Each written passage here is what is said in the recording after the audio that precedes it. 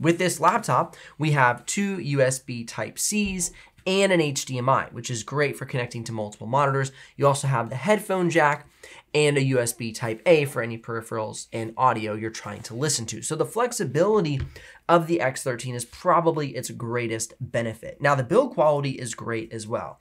Like I said, we have a magnesium chassis. It's a bit of a thin magnesium chassis. It kind of fools you, like you think it might be plastic, but it is not. It is a magnesium alloy chassis. It's durable, it's well assembled, it's light. Like I said, very on-the-go friendly.